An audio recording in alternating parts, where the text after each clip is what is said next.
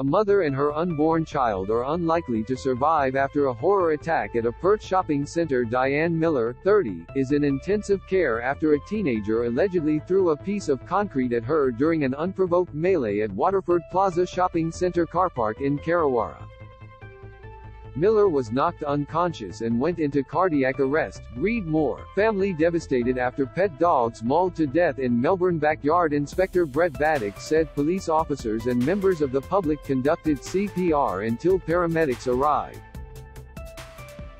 She was rushed to hospital where she remains in the ICU. Baddock said Miller was 5 months pregnant.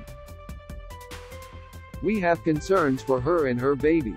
She remains in a critical condition. The baby is alive but remains in a critical condition in hospital," he said.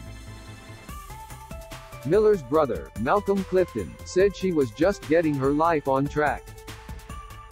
"She just got a house, everything was working out of her, and now everything is just gone," he said. "She didn't even see it coming. It hit her straight in the temple. If it keeps swelling, it will stop the blood going to her brain and she will end up going brain dead. Once she has gone, her baby's gonna pass away too." Miller's 8-month-old son Lloyd now faces a lifetime without his mum. Police don't believe the people involved in the attack were known to each other and were teenagers to adults in their late 20s. The assault including the melee were unprovoked, Baddock said.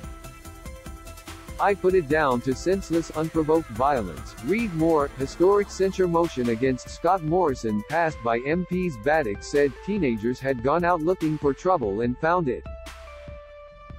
A 17-year-old from Kensington has been charged with grievous bodily harm and breach of bail.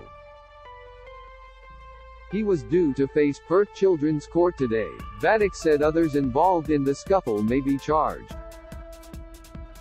"We want justice served and we want these people caught," Miller said. Detectives are calling for anyone who witnessed the incident, or has mobile phone or dashcam footage taken in the carpark between 7 p.m. and 7:30 p.m. to contact Crime Stoppers.